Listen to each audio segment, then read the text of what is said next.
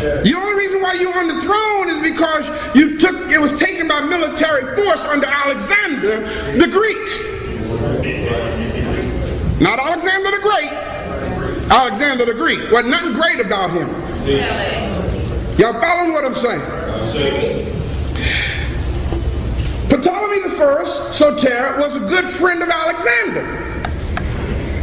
And that's how he ended up becoming the first European pharaoh of Kemet.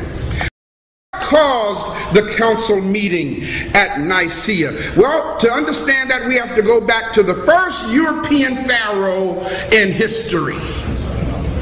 His name was Ptolemy I Soter. I told you I was going to present some archaeological evidence. This is what you mean. This is what I mean when I say evidence that demands a verdict. This is not somebody that we just made up. Here's a coin that dates back to this man's administration. The first European pharaoh. He was the beginning of what is called the Ptolemaic dynasties of ancient Egypt. I take that back. There's no such thing as an ancient white person. Did y'all hear what I said? They ain't been around long enough to refer to them as ancient. Okay, so if they are doing anything, it's recent. It's Johnny come late. Here you have this man, Ptolemy I, also known as Soter. Now, write down the word Soter, S-O-T-E-R. Write that down. You can see the years of his life, 367 to 283 BCE, approximately. And then whenever you see CA before dates, that means circa, it means approximate. Did you write down S-O-T-E-R? Yes. Now, after that, write in parentheses, just make parentheses, but you're going to continue the word. I-O-L-O-G-Y.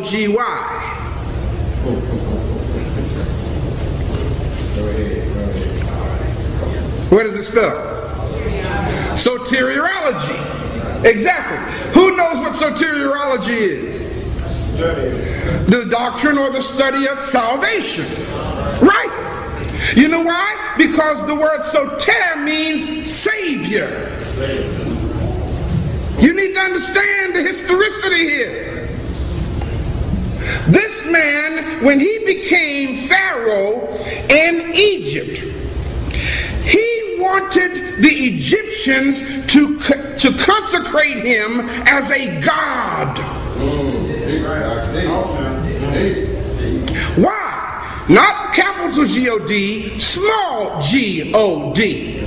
Why was that? Because all of the pharaohs of Egypt were called gods with a small g. That's why they said Asa-Ra, a son of God. Every pharaoh was considered a god. Now, this European pharaoh comes in and he wants them to make him a god. But the Egyptians did not do that. The Egyptians said, no, you don't belong here in the first place. Check out his boldness.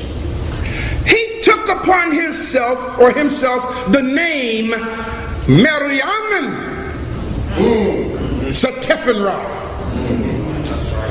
Sound familiar? Ursa-Ma'at-Ra Satepenra Rametsu Mariaman. Mary means beloved or loved. Amen is God. So Mariaman means beloved or loved of God. Satepenra means chosen by God. He wasn't given this name. He took it upon himself. Well, he insisted that they make an image in his honor. Oh, shucks now.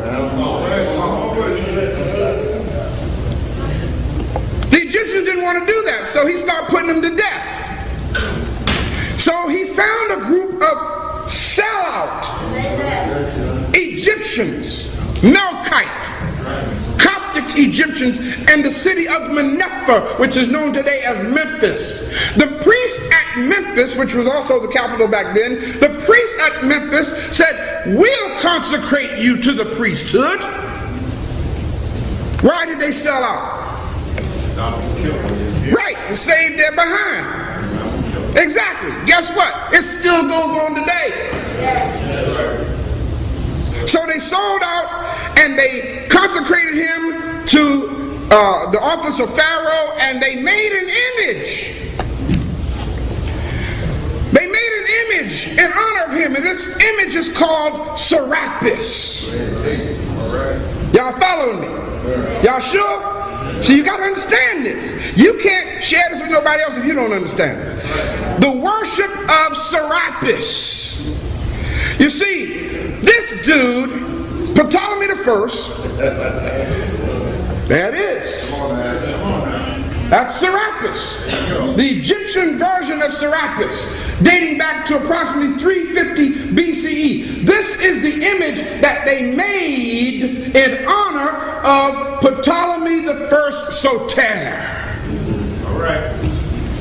Okay? What is Serapis? They took the name Osiris and combined it with the word Apis, which means the bull. Right. Osiris. It became Serapis. Now here's the deep thing about it. Ptolemy the First tried to incorporate the religion of the Greeks into Egypt by creating the worship of a new god. And this was that god in honor of him called Serapis. Now, it was really a composite deity, as you see here. Again, as I said, made up. It looked kind of dumb, don't it? But hey, you know, the Egyptians had to give him something to appease him. Okay? And as you see here, over here is the Greco-Roman version of Serapis, the painting. How do you know that's Serapis? By the cup on top of his head.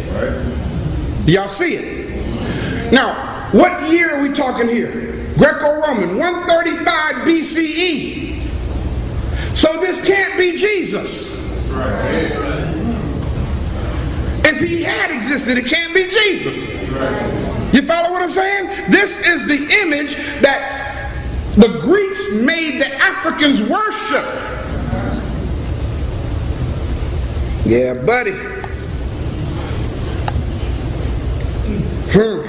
In fact, to show you how deep this goes, there was a correspondence from Emperor Hadrian referring to the Alexandrian worshippers. Where's Alexandria? Come on, talk to me. Where's Alexandria? In Egypt, Africa, right? Yes. The Alexandrian worshippers of Serapis, calling themselves what? The bishops of Christ. Now that's deep. There was no Jesus. There was no Jesus. But yet these people refer to themselves as the bishops of Christ. And here's what he says. Egypt, which you commended to me, my dearest Sir Servianus, I have found to be wholly fickle and inconsistent. Putting down Egypt, okay, I can deal with that. And continually wafted about by every breath of fame, the worshippers of Serapis here are called what? Wait a minute. The worshippers of Serapis are called Christians. And those who are devoted to the god Serapis, I find, call themselves the bishops of Christ. Don't take my word for it, family. Go verify it. Just type this in right here on the internet. This whole thing will come up. Now, what does that mean? That means, brothers and sisters, that in Africa, this image of Serapis that goes all the way back to 350 BCE had become the object of worship. Y'all following me? This was by command. Arius. Everybody say a brother called Arius. A brother called Arius. He had a problem with it. And he made some noise about it. They say this, and I wonder how true it is. The only thing necessary for falsehood or evil to triumph is for good men or women to remain silent. Follow what I'm saying? Falsehood was on the loose.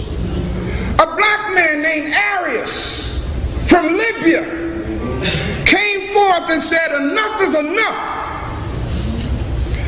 He began to explain to them, and you all see what years he lived here, 256 to 336 AD. So guess what? We're talking about the time of the Council of Nicaea, 325 AD. Right. Needless to say, you see he died 11 years later. Okay? And I wonder, did he die or was he killed? Arius, yeah buddy. Arius lived at a time when the church was divided because of the Christological dispute which he was instrumental in starting. He taught that, and everybody write this down, Christus, C-H-R-I-S-T-U-S,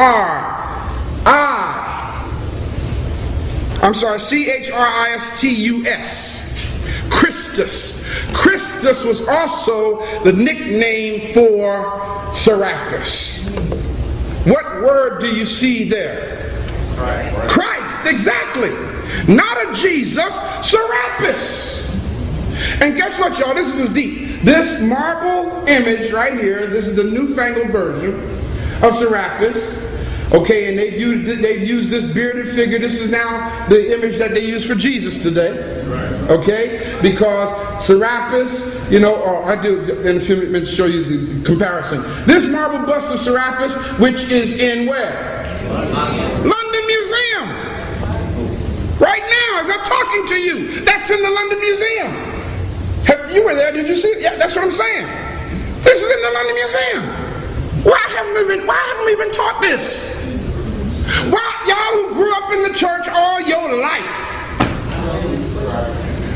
why weren't you taught this? Why were not taught it?